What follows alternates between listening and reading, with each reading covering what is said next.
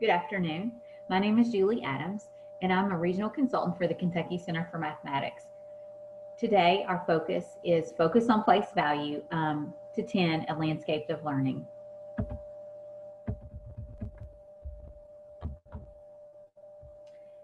My name is Julie Adams, of course. I'm going to be your host for today. Below is my contact information with my email.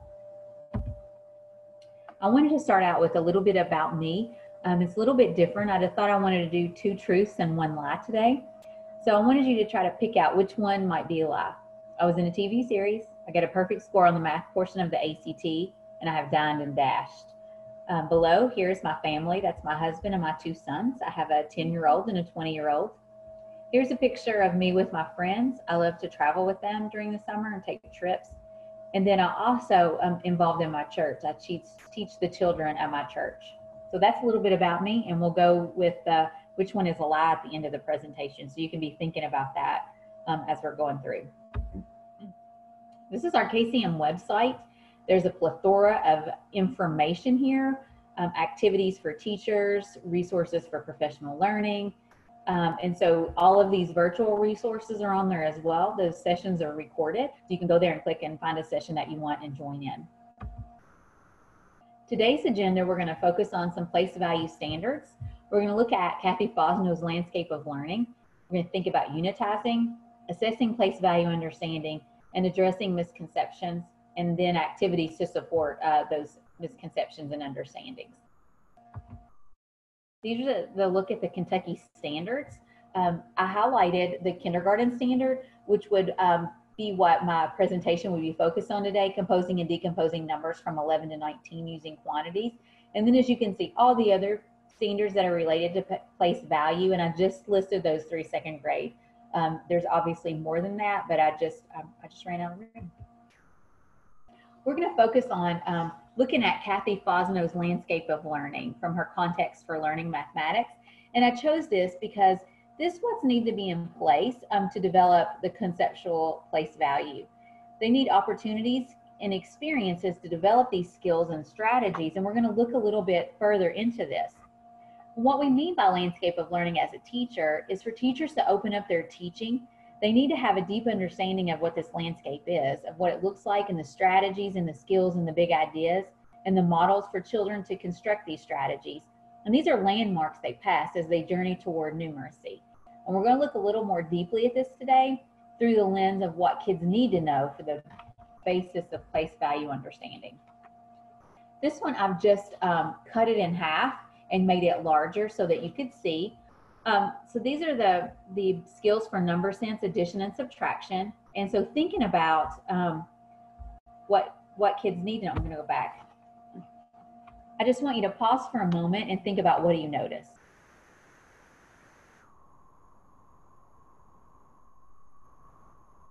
So this horizon shows landmark strategies, which are the rectangles, and then the big ideas are the ovals, and then the models are going to be the triangles, the models that children are going to use.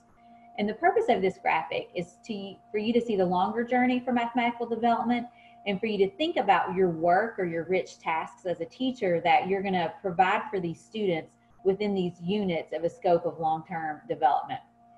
You could also use this graphic as a way to record student progress of individual learning, and that way you can shade in each landmark as you find evidence in a child's work or what a child says. And I really want to highlight that because as a teacher, we don't have true understanding of just what a child might write down on a piece of paper. We need to know their ideas and thinking behind why they wrote that answer. So that is evident that we want the teacher to be involved in the child's learning and really asking them questions and focusing in on and conferring with them as to what's going on. So in a sense, you'll be recording these individual pathways that children take into developing being a young mathematician. And what I wanted to, this is the top half. So I really wanted you to focus in on thinking about the ideas of place value, thinking about looking here, place value, place of the numbers determine value. Unitizing is very important, combinations of 10, and then up at the top, we have equivalence with place value. So I want you to think about all that needs to go into place before actually place value is developed. So I want you to think about some rich tasks and not just word problems, but real tasks, true problematic situations that are going to support and enhance this investigation and inquiry that children are going to go through. So I want you to think about real opportunities for kids to make these mathematical connections and structures in their real world that are going to make sense to them. This is Dr. Lawson's continuum of numeracy development. And so what we see there, it's a lot of mathematical knowledge that supports this conceptual understanding of place value. And place value develops as students interact with these strategies that develop as they experience these key ideas. And the strategies that kids use are important as we teach the big ideas. So kids only come through these rich mathematical experiences, and we're going to look at these during this presentation. I just wanted to point this out, that it's more of a linear model of what kids need to know. So how they start out the key ideas of how one-to-one correspondence, cardinality, part-whole relationships, and this hierarchical inclusion, and then equivalence, and then unitizing, and then place value. So there are a lot of key ideas and strategies that need to be developed before they can be proficient in thinking about what place value actually means. And so we want to look at this today. This is what's missing, and this is a teacher who attended one of our trainings, and we were talking about place value, and we were talking about the concept of if kids truly understood a numerical composite of number. And so she truly thought that her kids did. And so she thought that she's going to ask them this question in sort of a number talk form. And she asked them, poses the question, is 14 a part of 20? So she's trying to assess their understanding. I want you to think about this problem right here. Is 14 part of 20? Is 14 part of 20? I see some of you already giving me a thinking thumbs up. That's great. You're not interrupting anybody's thinking.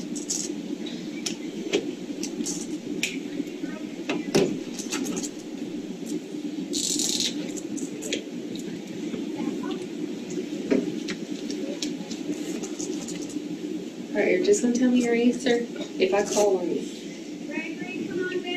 What do you think, Jack? No. Okay. Jack Lee says no. You agree with Jack? Give him a me too. I see some people saying, I'm not so sure. I think I have a different answer. That's okay. We're going to work it out and talk it out. Daniel, what do you think? Okay, Daniel says yes.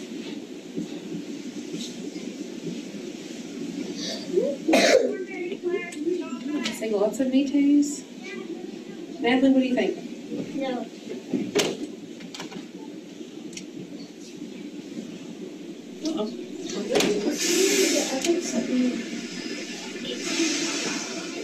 Marla says no.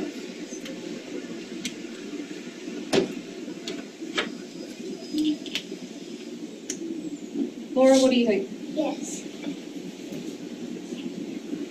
I don't know that.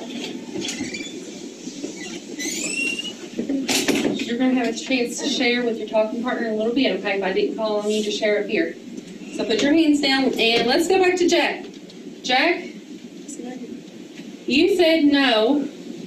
Why did you say no? Why do you think 14 is not part of 20? Prove that for me. Because there's a 1 in the front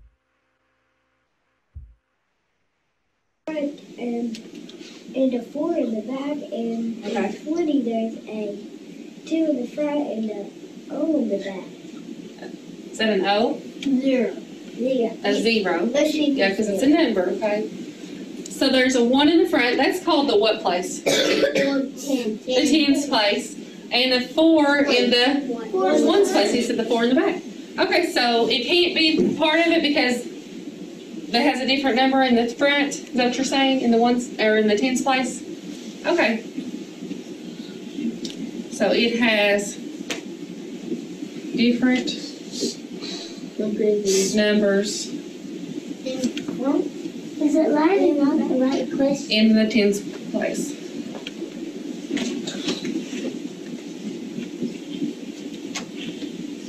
Okay. Daniel,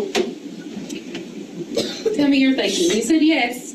Last summer I was listening to Laura, and she said if you add numbers to make it go to 10. No, that's what I meant. Add numbers to make it go to the right number. Yeah, Xander, I think that was Xander.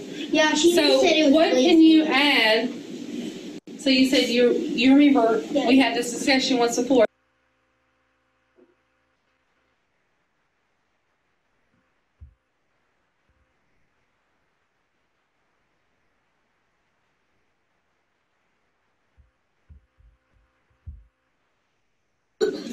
Can you explain your thinking? Because the 4 is in the ones place and the 0 is in the ones place, and they both have different numbers because 4 and 0 are not the same number. Okay, so Jack was looking at the tens place, and you're saying because it doesn't match in the ones place, it's not part of it, no. Right? And the 1 is in the tens place, and the 2 is in the tens place, and they're not the same number. Okay, so they're not the same.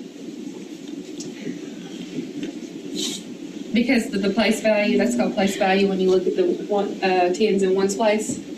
So not the same place value is what I'm going to say there. Does anybody agree with Natalie?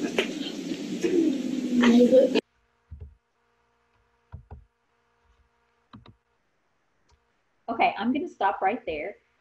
So my thought to you is, I want you to think about this teacher was thinking about her kids and was thinking about what she thought they knew about place value. And so she asked them this question, and she was really surprised that the very first kid said that 14 was not a part of 20 because the 1 was in the front and the 4 was in the back. And then the 20, there's a 2 in the front, and he even said an O in the back. And I want you to think about how kids are still trying to think about these representations of number and thinking about that little mishap of calling the O and the 0, but still, it just gives us some thought to where they are into thinking about symbolically when we think about the 3 aspects of number and thinking about place value, the misconceptions or the things that kids are still trying to figure out. One kid answered correctly and said if you add the numbers to make it go to the right number, so they're assessing their prior knowledge of another conversation that they've had relating to you can add 2 numbers to get another number. So they're thinking that if you add 14 and 6, you're going to get 20. And so that's some good thinking. But then the other little girl at the end, when I fast forward there, she said no, that it wasn't. And again, she wasn't looking at the tens place. She said, well, let's just look at the ones place, and the numbers there are not the same. So therefore, 14 cannot be a part of 20. And so when we're thinking about kids having these misconceptions about this numerical composite, and I want you to think about what can we do to make sure that they have a solid understanding. So we're going to look at some activities, thinking about what you can do to support this understanding. So Kathy Fosno says that these are the big ideas that are needed to support the understanding of the foundations of place value. So when we think about place value at 10, we have to make sure that cardinality, one-to-one correspondence, hierarchical inclusion, and compensation and equivalence, and then this idea of unitizing.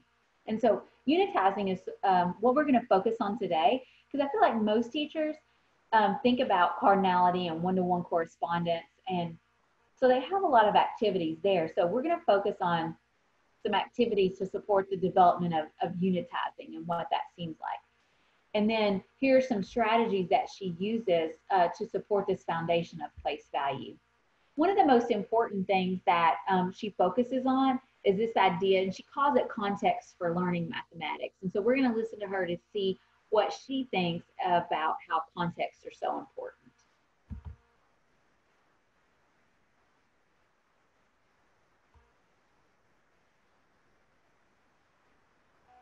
Several reasons to set mathematics in a context. One is simply because if there is a real context and children are mathematizing their own lived worlds, they have a hook They have a way in. They don't get lost in an abstraction. They can fall back on the real context. They may not even know how to start the problem, but they can start with a picture of the context. They find a way to model the problem, and then they begin to have insights of how they might go about solving it. They don't get lost in abstraction and then think, what should I do here? Is this, do I multiply, divide, add? It's about modeling the problem. So context is critical to help children realize what they're doing. But there's a second reason that's very, very important. And that is that when you design investigations for children to work on, you can actually, the designer can actually employ the use of context didactically. You craft it. You choose the numbers carefully. You want to make certain strategies begin to emerge. Let's say I want to make partial products emerge. And I line up, I get a picture of a bunch of 6 packs of water, and they're stacked. And the only thing the child sees when he looks at the picture is the 6 bottles at the top. He can't see, he knows there's more packs, but he can't count the bottles because he can't see them. I've crafted that context to push him from counting all to skip counting, or to use repeated addition. If I want to push partial products, I change the way I've stacked the water bottles, the packs, and I put some packs in front of others. Maybe I have, for example, 4 rows of 5 in each. And then behind it, I have 4 rows, 5 in each. Now I've pushed doubling the 2 partial products. Now, suppose I change the one in the back, and where I have 4 5s, and I add 5 5s, and those are visible. So now there's 9 in the back, but the 4 by 5 can't be counted. I've pushed partial products. There's all different ways to craft the context progressively as you build sequences of investigations where the child just feels like he's working on problems from his own lived world. And he's just doing math workshop like they do every day. But the investigations have been didactically crafted using context to consciously ensure progressive development. So I want you to think about how context is so important here, and how when we're thinking about the kids being involved in the mathematical practices, the very first one is persevere in problem solving. And so thinking about with the context, it makes the kids have an entry point, which is critical, because we know if they don't do the first mathematical practice, then none of the other mathematical practices are going to happen, because they have to persevere through the problem. And so using this context of kids that kids know and building upon that. Now, we're not going to be talking about partial products today as an example, but we are going to look at what does a 10 prime look like if we're thinking about that the unitizing of 5. So we're going to look at what it might think about a bunk bed, so to speak. So we're going to put it in context of a bunk bed. So thinking about what might a 10 prime look like. There's 5 on the top and 5 on the bottom. And then moving towards this progression of a double-decker bus. So thinking about what would a bead rack look like and introducing that.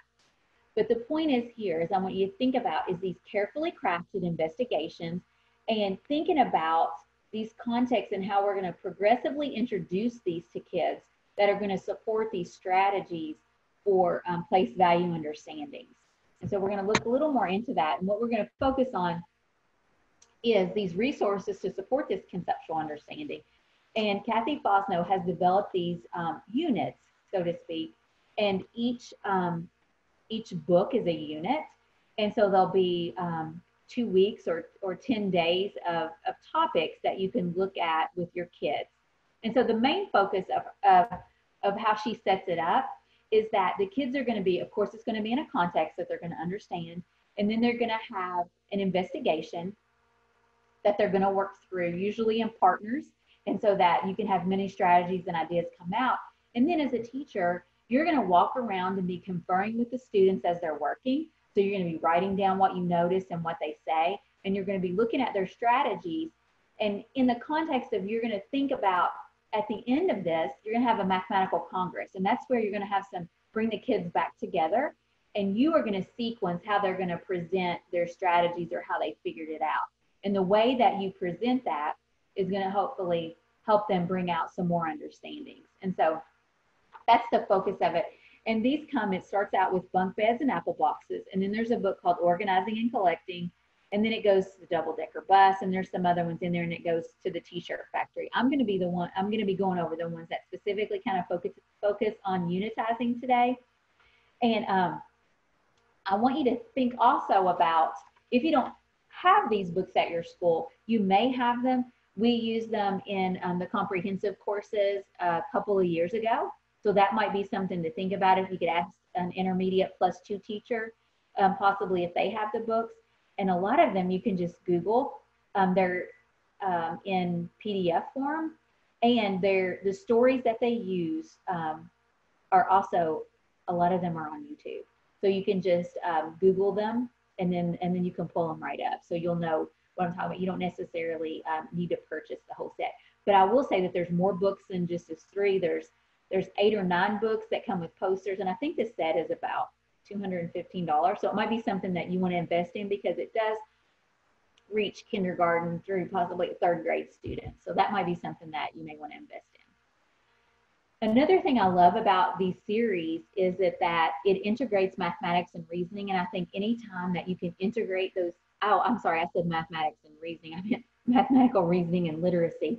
So thinking about those two, and it just makes sense to kids.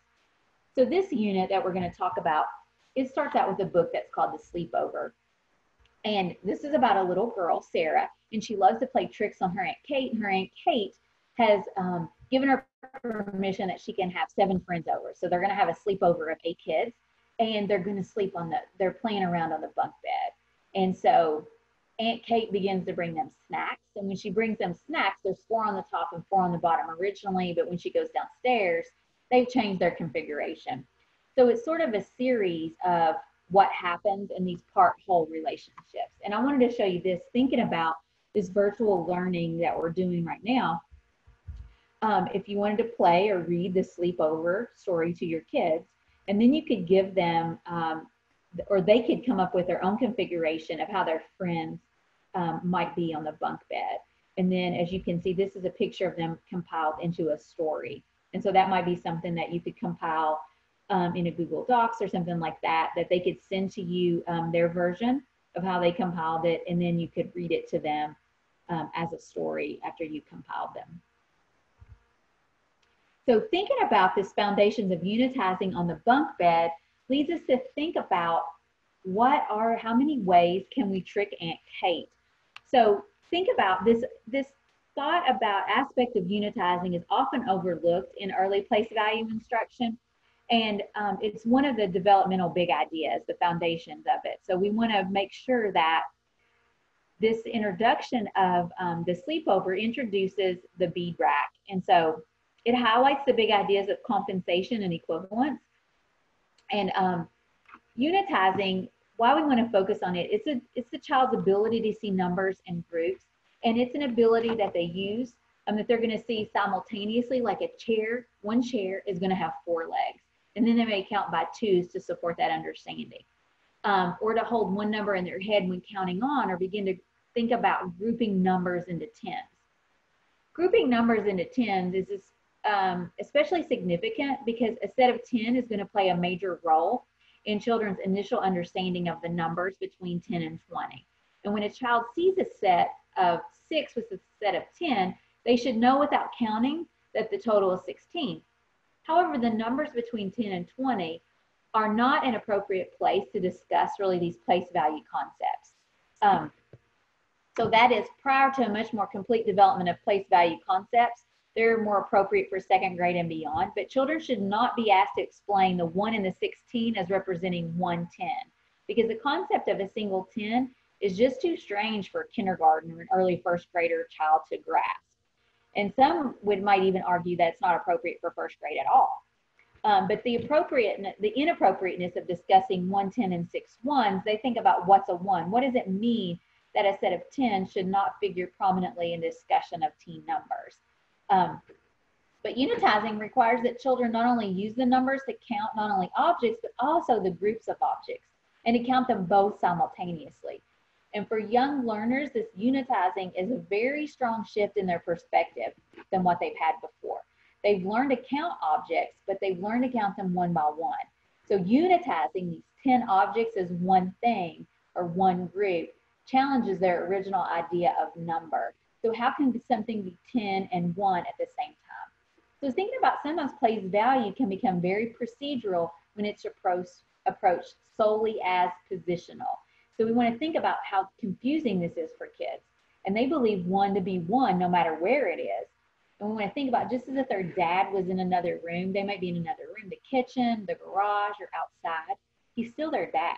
He doesn't change thinking about no matter where he may be in the home or outside the home. So this is complex thinking for kids. And so we want to think about as children develop the ability to see 5 as a subunit, then they begin to see and count them in groups of 5. For example, they may say that 15 is 3 groups of 5. Here they are unitizing this group of 5, and they begin to count as such. And so we're going to look at the foundations for unitizing. And so the bunk bed problem is a way to think about what are all the ways that we can make 8. And in the resources that I've, these copies are there for you. So you can copy the bunk bed problem and this bunk bed map if you want to give kids some problems about working out how many kids are on the bed with manipulatives and how many might be on the top. And this is how we may record all the ways that we may trick Aunt Kate, thinking about how many kids are on the top of the bed and how many kids are on the bottom of the bed. So we want to think about even more unitizing activities. So moving on from the bunk bed, so we're thinking about this unitizing how many on the top and how many on the bottom, this part-whole relationship. We want to think about this early number sense as children explore various arrangements of the same quantity, just as they are in the bunk bed. In the apple boxes unit, it's going to think about a grocer arranges 2 different kinds of apples in various ways. So we've got red apples and green apples.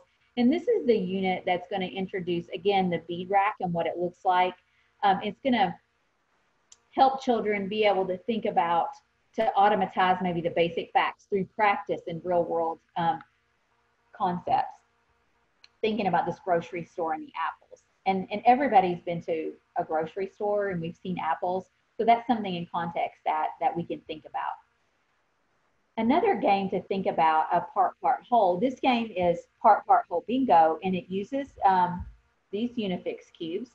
And 2 children, they're going to have different bingo cards, and they're going to roll the dice and say the number they rolled here is 5. So they're going to choose how they fill up their bingo card. So I can either have 5 in one straight line, or I could have a group of 3 and a group of 2, and I might lay those down on my board. Or I could do a group of 2, and a group of 1, if those different combinations were on my board. So it really supports the strategy of not only strategy of how I want to break apart this quantity of 5 or whatever it is I roll to win the game, but it also supports these different combinations of hierarchical inclusion and these different quantities that are embedded within these numbers. And so I don't want you to forget your role as a teacher. So we don't just give these games and activities and then go on with whatever we want to do. We want to be purposeful and really recording where our kids are. And the only way we can do that is through offering them these investigations and then following through with them and asking them questions and conferring with them as they're investigating these activities and then recording them. So I just wanted to put this here, as you can see. This is even so important as, can the kid model the story? Are they modeling the correct, operation that they're using? Are they counting with one-to-one correspondence? Do they know how many is at the end? Or do they have an unorganized pile? And that's something to think about too. So we want to think about our role as a teacher. Continue, not only are we crafting these investigations, but we're also involved in the thinking about the investigation. That moves us to another activity or book, and it's called the double-decker bus. So in the double-decker bus, there's a little girl and she's wanting to drive this double-decker bus, and as it's going by every day, she's intrigued by it, and she sees that how many people are on the top, but how many people are on the bottom, and also notices that the seats are in different colors. Some of them are red and some of them are white, and there's this introduces students to the benefits of using the 5 structure to calculate quantities quickly, and it supports solving addition and subtraction problems, and it also supports this automatizing of basic addition and subtraction facts. And it was designed to be used in 1st grade, and it develops a basic facts to 20 and works towards this thinking about the 20 bead rack and what it might look like. And so again, through this contextual manipulative here, so we're thinking about the context of a double-decker bus, and then we're thinking about what it might look like on this double 10 frame. I'm sorry, this bead rack, not the 10 frame. So this is designed that students can show partnerships with numbers. So here's an activity that you might use with it. So the double-decker bus, it's divided into easy and hard arrangements. So if 10 people were on the bus, what might be an easy way? Well, we might put 5 on the top and 5 on the bottom. The hard way might be if I have to think about if 6 people are on the top and then figure out how many people are on the bottom. And so we might change that to different numbers. We'll have 14. How might you think about that? How might you think about 16 people on the bus? What would be the easy way? And what would be the hard way? So thinking about kids are going to look at the structure of the bead rack and then thinking about what this bus looks like. This activity on the bottom is a picture of, again, we're supporting it with the contextual of this is what the bus looks like, but we have the beads here. And the students are going to work in partners to show the same numbers, same number of passengers on the bus, and we can find pairs, and that gives 1st graders the opportunity to explore these equivalent equations and what they look like. So again, the double-decker bus, you can Google that, and you can pull it up usually on YouTube. Somebody's reading it. And also I wanted to point out, if you're going to do this virtually, you can think about pulling up the YouTube video and turning off the sound if you want it your voice, and then just talk over the video. So that might be a way to support your students at home as well. All right, so we're going to move on to some larger numbers. And so we're going to look at the Mislopi family. And the Mislopi family is kind of like myself. They're very unorganized with the stuff in their home. And so the little boy, I believe, if I remember correctly, his name is Nicholas, and he decides that he needs to organize the items in the home. And so he wants to show his family how many exact things, exact number of each object that they have. And so this class decided that they wanted to find out how many items were in their manipulative area. So here you can see kids recording dominoes and counting them and grouping them. Here they're grouping some flower magnets, and here they're just grouping some centimeter Unifix cubes. And so I want you to look at down here as the kids are working. These kids have grouped them by 2s, and these have put them in groups of 10. And so when they organize their items, we want to ask them, what is the easiest way to count them? And how do you know that that's how many that you have, and how are you for sure? And so we want to have the conversations of, these dominoes are in groups of 10, so there's easy to see that there's 101 dominoes, because I can see 10 sets of 10 and 1 left over. But when I group these flowers in groups of 2, I may ask the question to the kids, was this the most efficient way? Which one had to do the most counting or the most calculations of how many objects were in that collection? So having those conversations with kids, thinking about how we group items is important. I thought that you may be able to share this activity with students at home. So maybe you have them to choose an object at home and count how they're going to group them. So ask them, how are you going to organize these objects? Maybe they're going to organize, I don't know, their Pokemon cards, or their Nerf bullets, or their Legos, or how many LOL dolls they have. So these are ways that, and you're going to ask them, how are they grouping them? And in the resources portion of this, I do have accounting collections, little recording sheet that you could share with families and have them write down how they're recording, how many objects that they choose. And then you can have some conversations about an efficient way to count those numbers. All right, now we're going to move on to more contextual unitizing in Grandma Eudora's T-shirt factory. And so thinking about this unit begins with the story of Grandma Eudora's T-shirt factory. Again, this storybook is online. And so Grandma's part of the Mislopi family, And they're sloppy, and everyone's forever losing and misplacing things and looking for things. And one day, he organizes some t-shirts. Uncle Lloyd organizes some t-shirts with rubber bands. And then Itchy, the family dog, he knocks over a bottle of bleach. And the result of this mishap is some colorful tie-dye t-shirts, which Grandma begins to sell in a highly successful business. So the idea of the t-shirt factory is brought to the kids in the classroom as a simulation of what might happen. And then children are going to work in groups as companies with factories, and they're making and selling the t-shirts and organizing them in the warehouse. So the main focus of this unit is place value, regrouping, equivalence, and recording the inventory. And the students are going to keep track of the before and after. So thinking about real world, students are going to be excited by this, playing the role of employees and keeping account of the inventory, all while you can see some posters that they've made to think about how this development of this contextual unitizing comes about. And if you look here, everybody has some old t-shirts. So this is some old t-shirts in the classroom. And so they're putting them in groups and rolling them up and then seeing how many they have left over and being able to record that. So I want you to think about, I know my presentation at the beginning was thinking about just place value to 10, but I want you to think about the important big ideas and skills that need to be developed before we get to second or third grade, before this contextual unitizing takes place. And I want you to stay focused on keeping it in context and keeping it real and the students interested.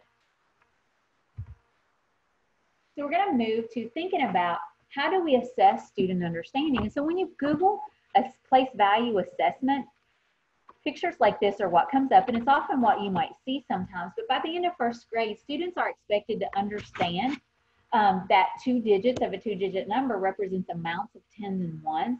And in second grade, then they're going to extend their understanding to 3-digit numbers and the meaning of these digits in hundreds, tens, and ones. But first and second graders are generally familiar with numbers up to 100, and many can write them from 1 to 100. Many can compare the numbers, let's say 54 and 45, and they can tell which is greater. And many can identify in which digit the 2-digit numbers is in the tens place and the ones place. And these used to be the assessment I relied on for checking students' understanding of place value. Typically using worksheet assessments on which students filled in the missing numbers, and they circled the greater number and indicated which digits, were in the tens and ones place. But once I began to spend time asking students questions face to face, I found out that while worksheet assessments might be helpful, interviews often produce surprising and sometimes disturbing evidence of this shaky understanding of place value. So, for example, sometimes when asked to write the number 38, maybe they were stumbling when they reached 29 and they're not sure what comes next. I see that a lot. Or when students were asked, to make the number 38, they would write 308, so a 30 and then an 8, like 308. They write it just as it said, or they might write, when we get past 100, they write 101, and they might write 1001. And so they're really confused and thinking about how, even though they might know 54 and 45 and comparing them, for example, and they might offer the explanation that 54 is greater because it comes after 45, rather than thinking about explanations that didn't relate to the place value of digits. So that was something that I would see a lot in my classroom. And then these were some assessments that you might often see. And really these assessments, they're very positional, and they can also, kids pick up very quickly, like these rods and ones. They can just count the rods and they'll put it in there. They'll say how many rods. Oh, there's six rods there, and they'll write the 6, and however many ones. If there's 9 ones, they'll write the 9 there. And they have no idea that this 6 rods represents actually the quantity of 60. So as teachers, we need to be very intentional in thinking about having these conversations with our kids. And so I'm just going to show a couple of these, thinking about having the student interview, really a face-to-face, asking them questions related to thinking about the quantity behind the place value. So I'm going to show you this guy first. Can you write the number 16 here? Kind of big. I'm going to tell you, write 16. And if I show you here, let's see, 1, 2, 3, 4. This is what the 6 means. It means I could show the 6 with 6 cubes. Can you show me with the cubes what the 1 in the 16 means?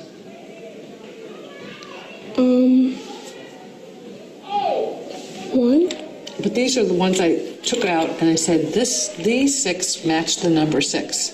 Can you show me from the cubes what matches the number 1? 1. Can you write the number 16 here? Kind of big.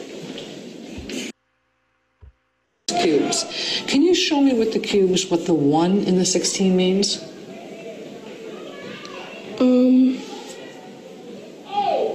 1. But these are the ones I took out and I said, these 6 match the number 6. Can you show me from the cubes what matches the number 1? 1. All right. So as you can see there, and I forgot to tell you at the beginning, these are second graders here. So let me show you this little girl. Can you write the number 16 kind of big here?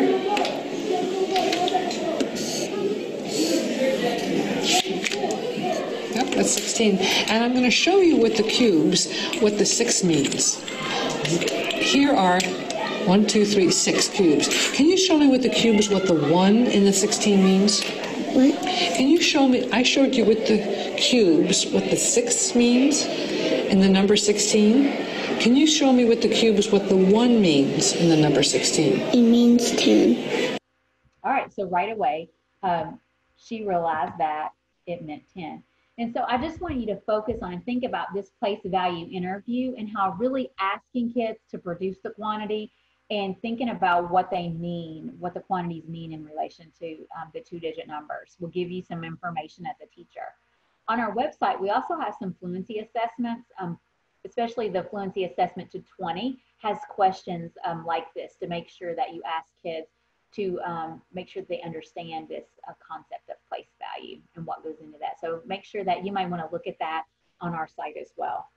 And this came from Marilyn Burns' blog, as you probably recognized her. So thinking about these are interviews that she tried and tested. So I want you to think about, would your kids understand this comment here? So he'd be nothing without her. The 0 would be nothing without the 1.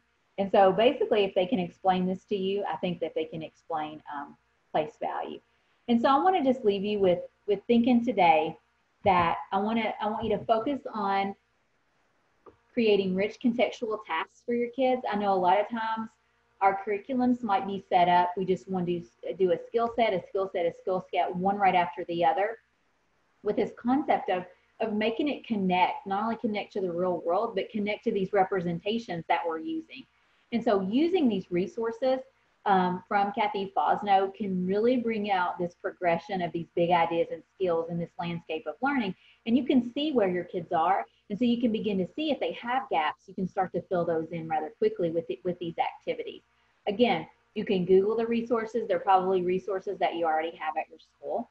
We also have some, if you're really interested, we have some at the KCM that you could check out perhaps, and you can check the whole kit out and use it at your school and try it out and see if it was something that you may like. So here's some upcoming virtual professional learning opportunities for you. We'll be hosting them all week. If you can attend live, then we'll record the sessions so you can review them later. We'd love to have you. Also, I wanted you to think about visiting our website again. You can just go right there, and these are the virtual mini series that we're offering for virtual PD. These are hyperlinks, so you can click on them and it will take you to the recorded sessions if you've missed one. Again, my name is Julie Adams. I've been pleased to spend a little bit of time with you this afternoon. If you'd like to contact me at any time and talk, or you need some resources, I'd be happy to help you. There's my email address there. And I'd like to end with the 2 truths and 1 lie. The lie is I did not get a perfect score on the math portion of the ACT. And so I know you're probably thinking about the other truths, and I can go them in deep explanation later, but I just want you to see that you don't have to get a perfect score on the ACT to be good at math and to have a growth mindset about math and to realize that we're all learning every day. So thank you for joining us this afternoon, and we'll be pleased to meet up with you next time.